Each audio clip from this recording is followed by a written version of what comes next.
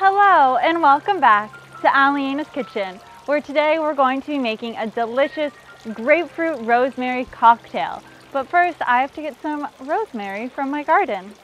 The first thing you are going to want to do is core your pineapple. You can either just normally cut it, but I love my pineapple core. I think it's the coolest invention because it's so easy and I always hate having to cut pineapple. And today we're going to be needing 2 cups of pineapple. So let's core it. Wow, this is a big pineapple. Come on, buddy. And here we have our fully cored pineapple. I'm just gonna throw about half of my pineapple in my pot. This is around 2 cups. And put the rest of that in there. I was gonna measure it out, but I was like, why not just wing it? The next thing I'm going to add to my pot is some freshly squeezed grapefruit juice. This is about a cup of freshly squeezed grapefruit juice, or about 2 large grapefruits, along with half a cup of water and a 1/3 cup of cane sugar. And you want to make sure that you're using cane sugar for this recipe, as well as some fresh rosemary I got from my garden. And you can use anywhere between 4 to 6 sprigs, I would say. And now I'm just going to turn this on a medium heat and let it simmer down for about 10 to 15 minutes until my pineapple is really nice and soft. Now that my mixture has been simmering for about 10 minutes, I'm just going to gently mash the pineapple down.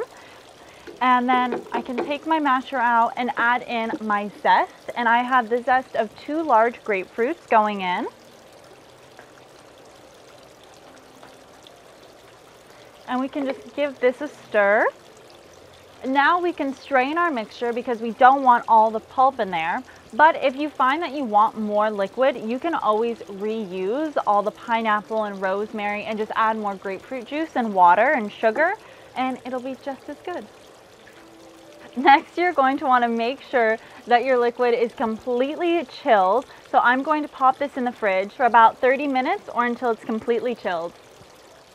It's now time to create our cocktail. And the first thing I'm going to do is do a sugar rim. This step is completely optional. You can totally skip it, but I love a sugar rim. I think it's always a nice little treat. And so I'm going to take lemon and just go all around the sides of my glass. This will help the sugar stick to it, and then put it in my sugar. And it's so pretty. I love sugar rims. For me, I think they're one of the best parts of a drink, other than the booze and the rest of the drink. That doesn't make sense, did it? All right, moving on. I'm now gonna fill my glass up with some ice, which is melting pretty quickly. Oh, come on, get in there. Next, I'm going to add in my tequila. You can also use vodka. I have made this drink so many times with my friends, and some love it with tequila, some love it with vodka, or some don't love any alcohol at all. And I recommend, if you are not drinking, add some sparkling water to it. But today I'm adding in a shot of tequila, and you can use 1 to 2 ounces. It's up to you and how boozy you like it to be.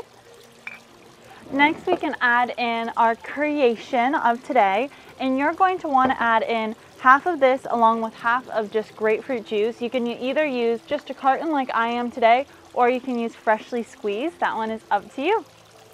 Now let's do it.